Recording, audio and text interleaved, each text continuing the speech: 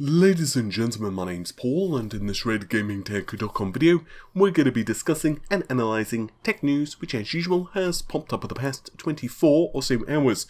And what a 24 hours it's been, with of course the official reviews of the 3rd generation Threadripper processors going live, plus of course Cascade Lake X reviews going live, several major announcements in technology, plus some stuff for the next generation consoles. I've been pretty much absent the last couple of days because I've been recovering from the plague, so recording duties have been left to Amy, but the good news is I seem to be on the road for recovery, which is good given the crazy week in technology that is lying ahead of us. But with that said, I want to start things out with Zen 3 rumours, the first of which concerns the level 1 cache of the processors.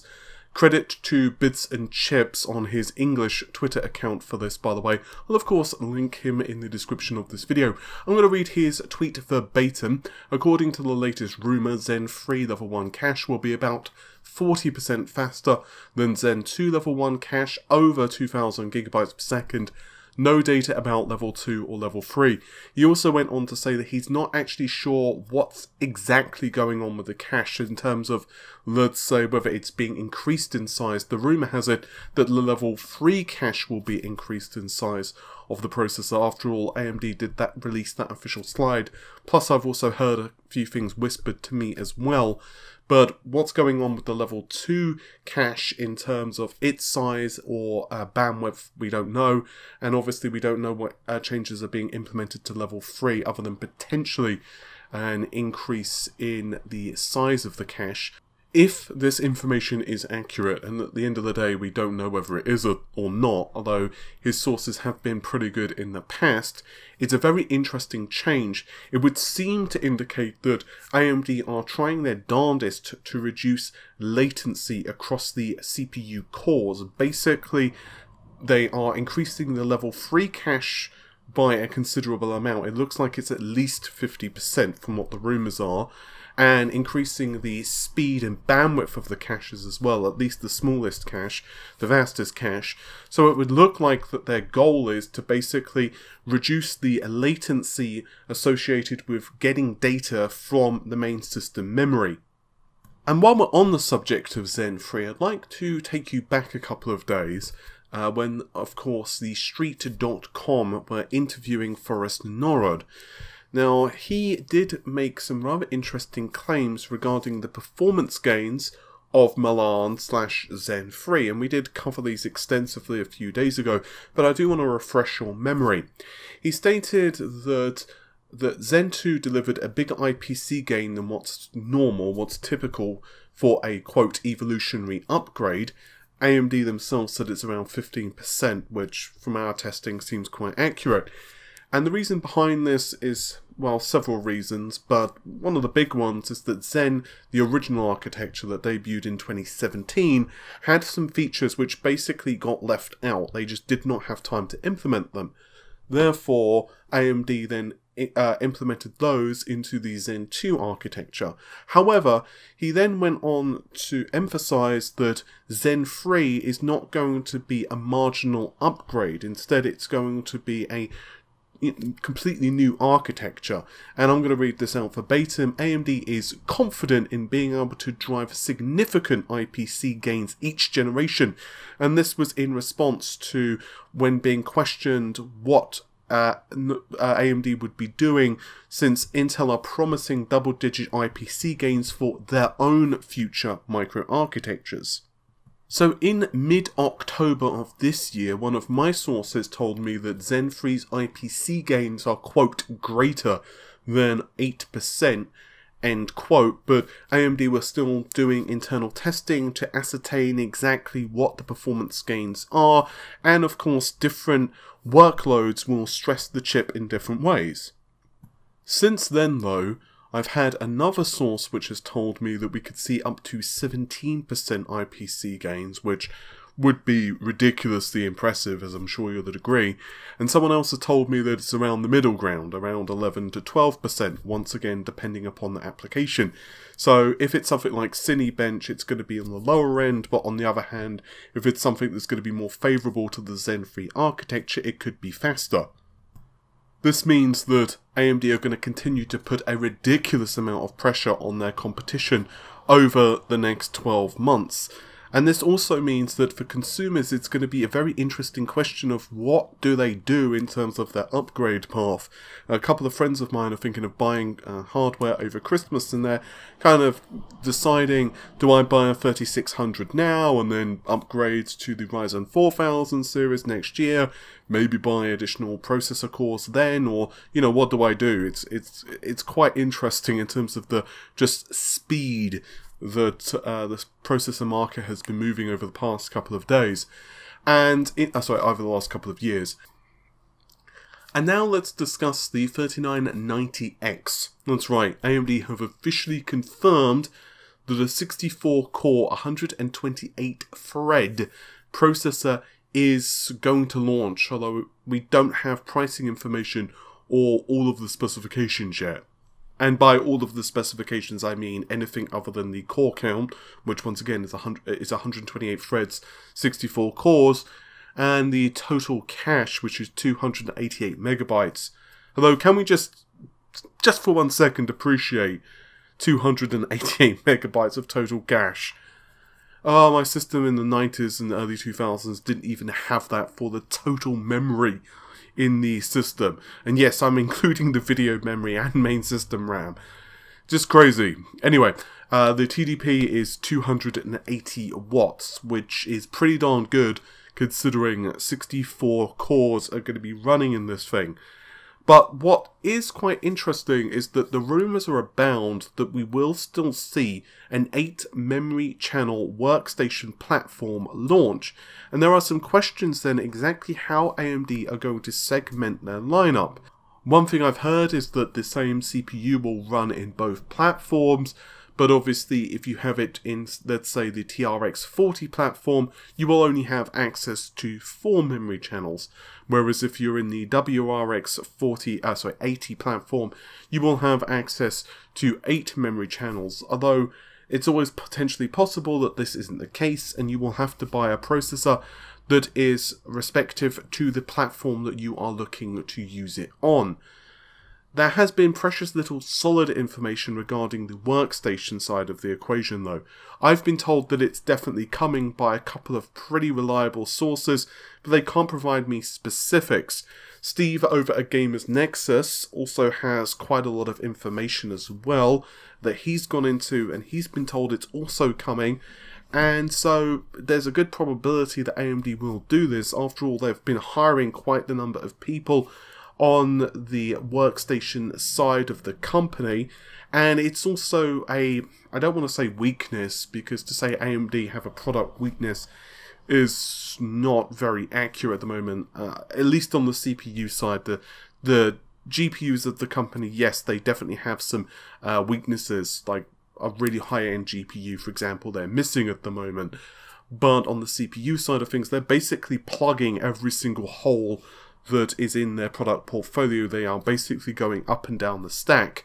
So it's going to be really interesting what actually happens on the workstation side of the equation, as well as what prices AMD choose to charge for these CPUs. The 64-core 128-thread processor, they have no official price listed at the moment. We know that, of course, the 3960 and the 3970 aren't exactly cheap. They're charging like $2,000 for the 70X. So there's two ways you can look at this. The first is that they can just say, well, we just want to put as much pressure on Intel as possible. We just want to completely dominate the HEDT market, and we're going to charge a pretty low fee.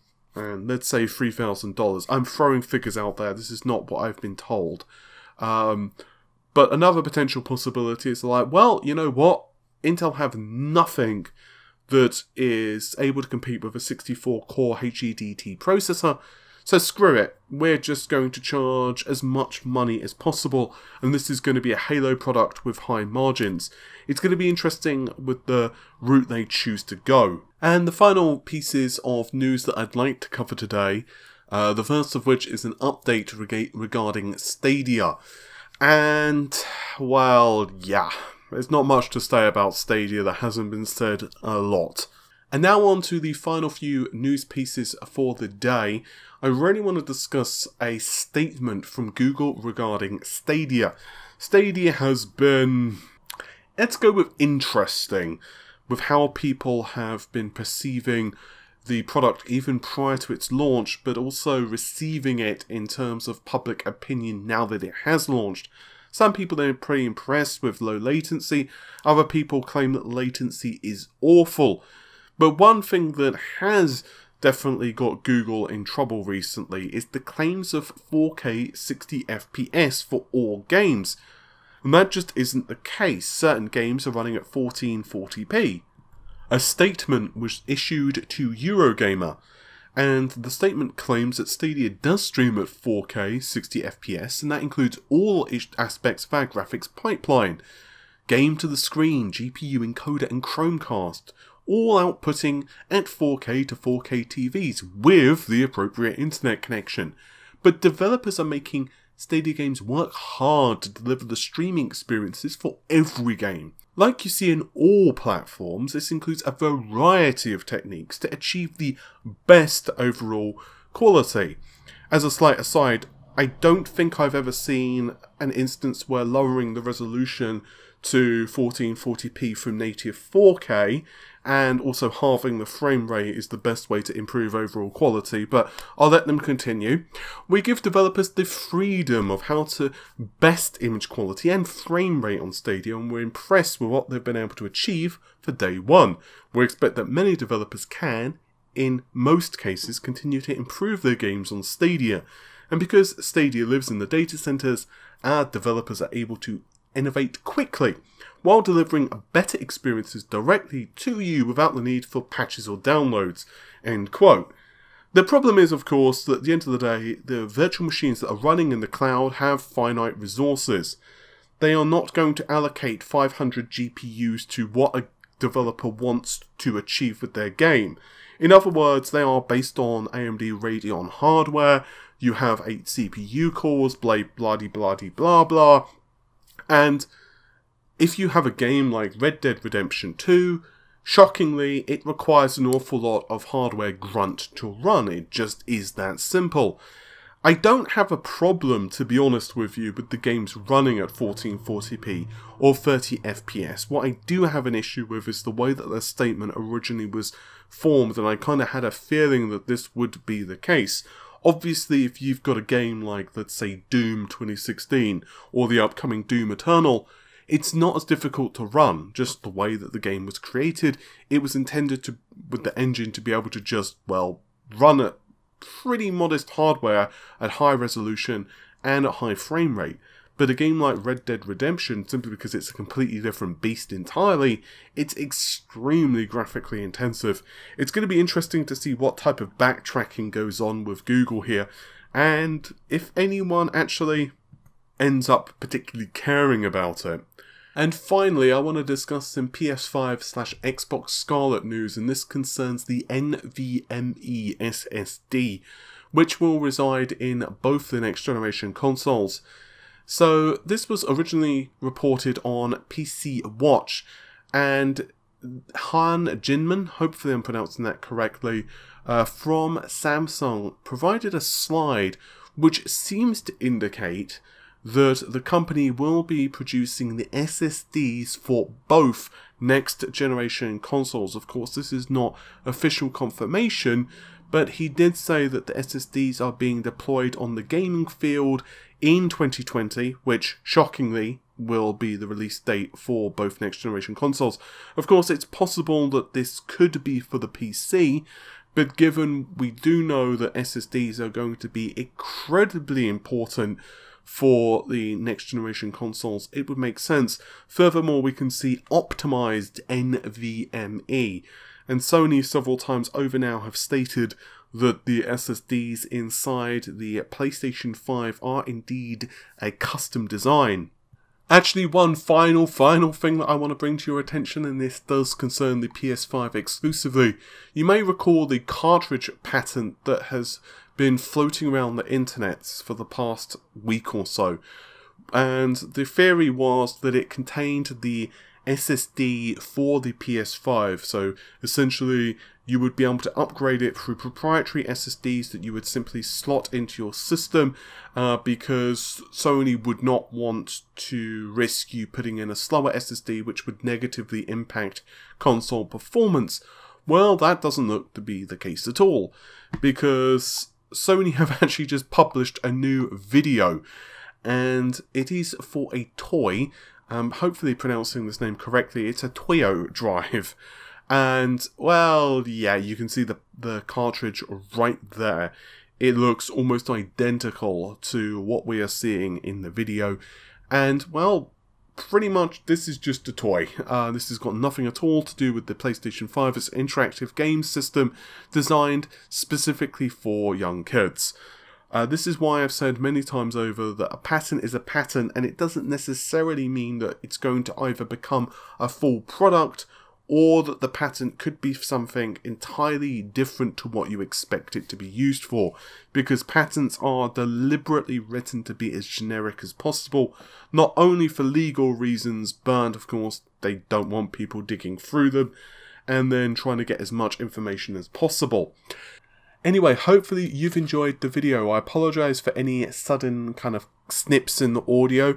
Unfortunately, as I said, I'm getting over the plague at the moment, so the odd random cough here or there, so I need to cut that out.